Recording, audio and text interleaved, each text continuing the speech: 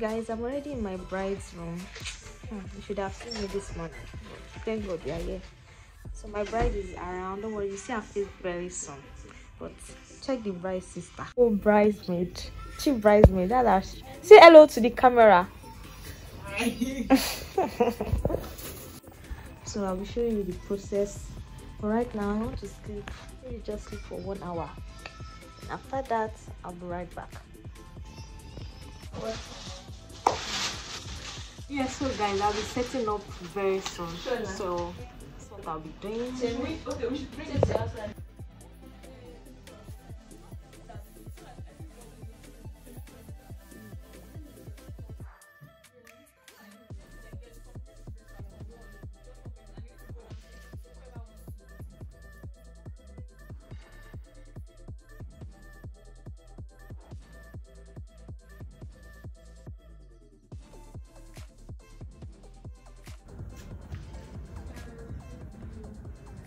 Side, the other side. So this has to sit in for like 10 minutes. Hope it's not cold anymore. Your face would have. Oh yeah. Wait. So yeah, remove it. Ooh. Oh. Yeah, to the side. Just give me. I don't know. No cash. Just give me your cash. I have to. Alright, thank you so much for this video. It's so perfect. Like, it's so perfect. So see this beauty? Yes.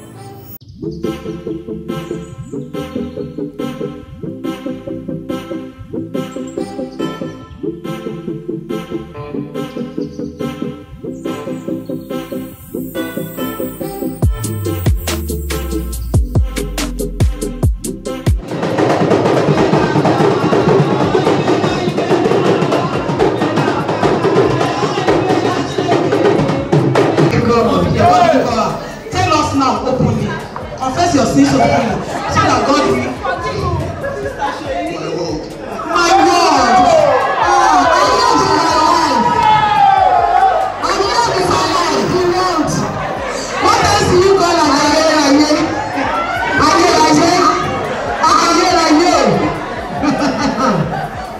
apart from your Lord, what else do you call your planet?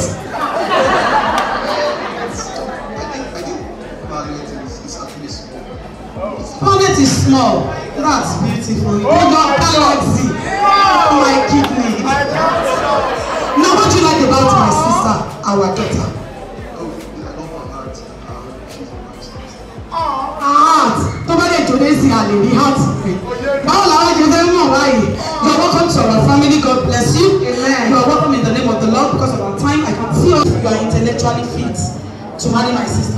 No, let's first see if you're spiritually fit. I want you to read out 5 memory verses. 5 Bible verses. Quick, quick.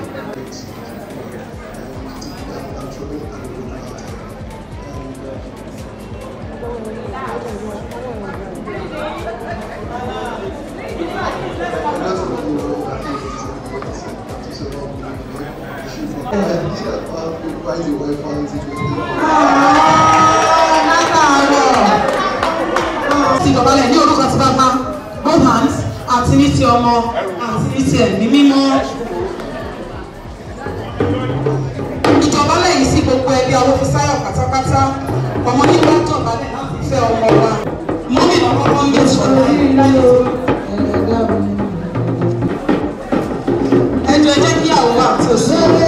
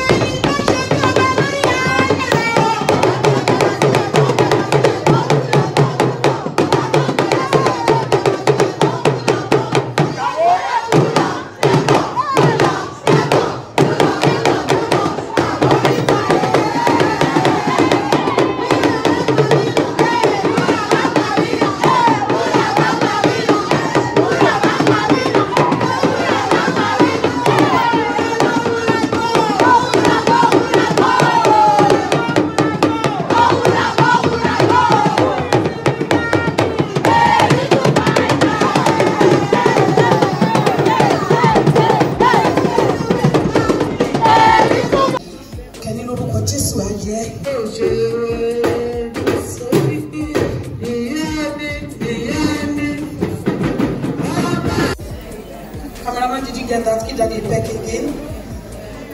Oh yeah, well, Daddy, I won't disappoint you. I won't disappoint you. Daddy, I would always remember you for good.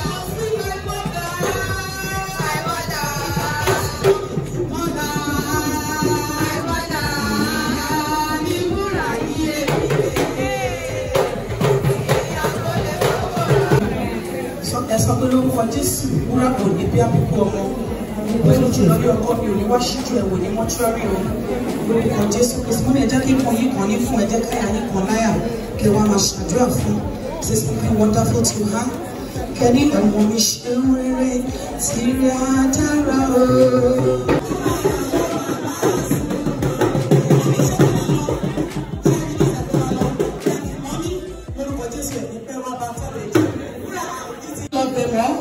We also say thank you, everybody. The Buddha is appreciating you. Do you know how to we're do you wear we are roll it. Look at everybody. Okay, grandma, okay. Roll it.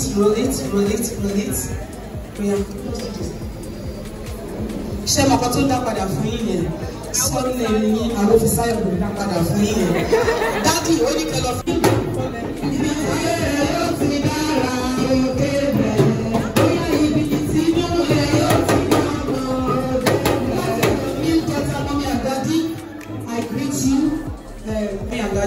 And of the Son, and of the Holy Spirit.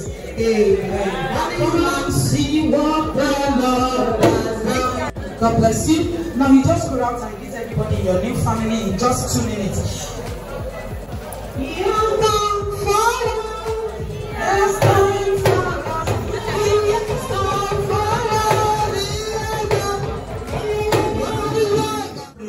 Lórí ẹbí mi, lórí ẹbí tí mo ń lọ àtẹbí tí mo ti wá màá máa gbọ́re mi ní gbòòkèrè ìbànújẹ́ in the mighty name of Jesus. Fọwọ́ síbi mú ẹ sọ pé ààyè ni mo lọ lé ọkọ wọn ò ní fòwò dí mi ní mo padà sílé.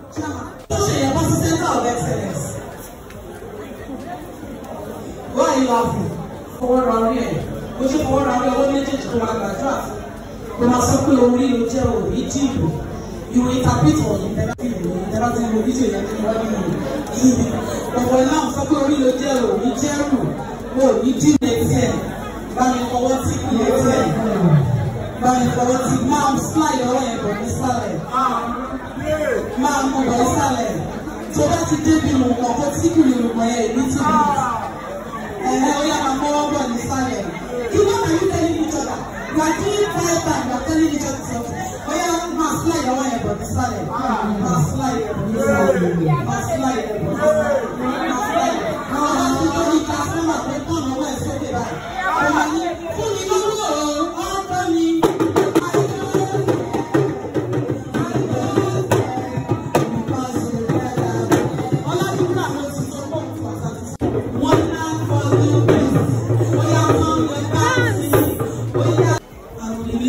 Your King in the name of the Father, and of the Son, and of the Holy Spirit. Amen. Amen.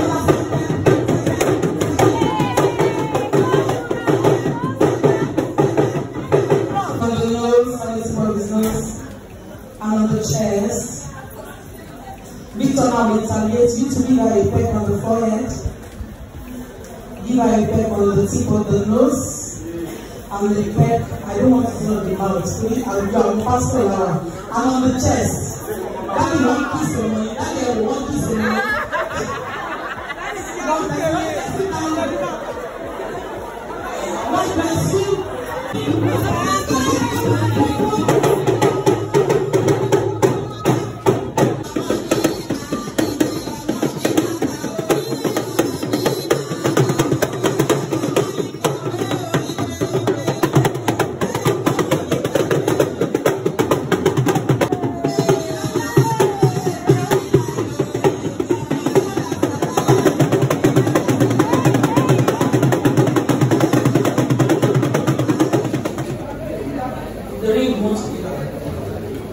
Show it to everybody.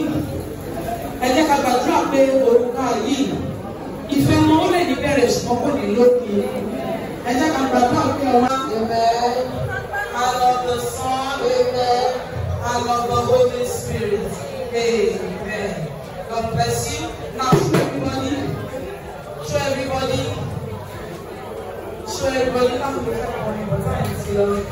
Òrùka sí jọ̀wọ́ náà.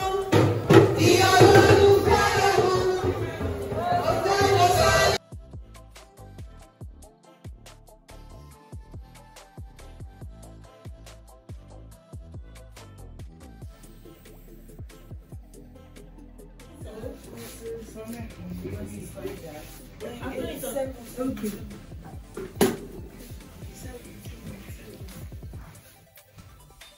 See everybody. Surprise, spider shower.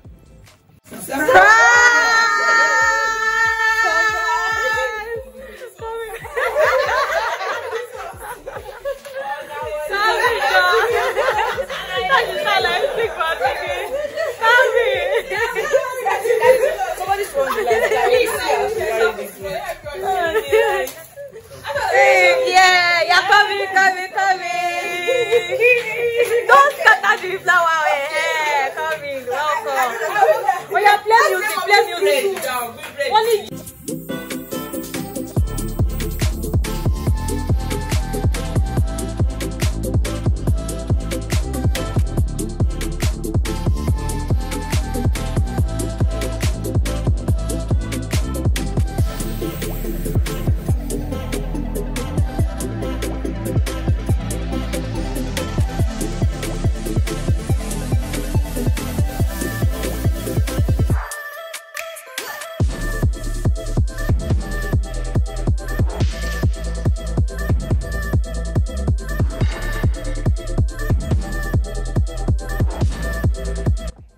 Hello guys, good morning. Today is day 2 of OV 2023 and I'm setting up to mom of the bride.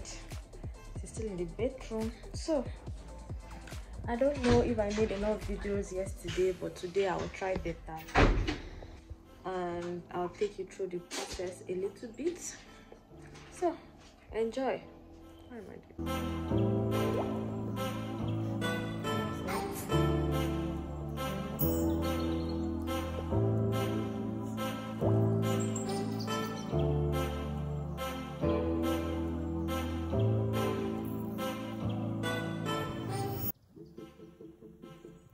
Oh my god! What?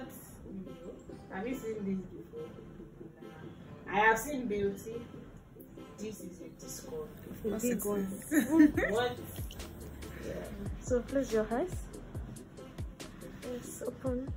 So I am done with my makeup and I want to take pictures now. So these are the bridesmaids. Say hello to the camera.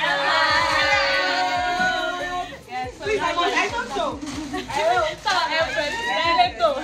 Oh yeah. Hello, let's hello to the camera. Congratulations, Olaju. Congratulations. Yes.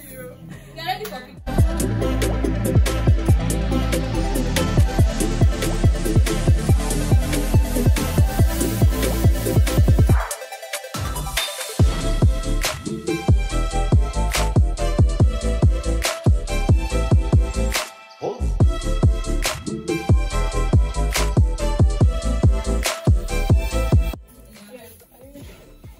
Can you stay here? You can stay here. Yeah.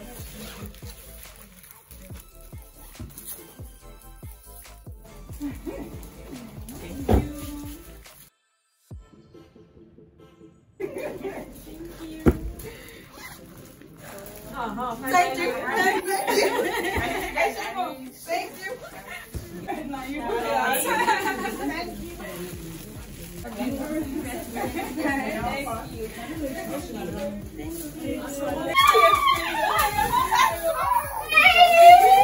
Oh my God!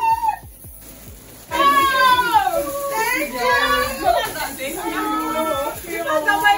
you. Oh my God! It's okay, wait. How are you doing all this? We love you.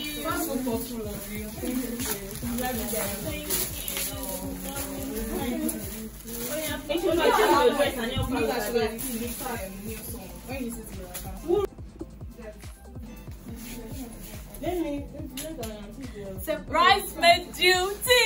You guys are not ready. I'm gonna show you to.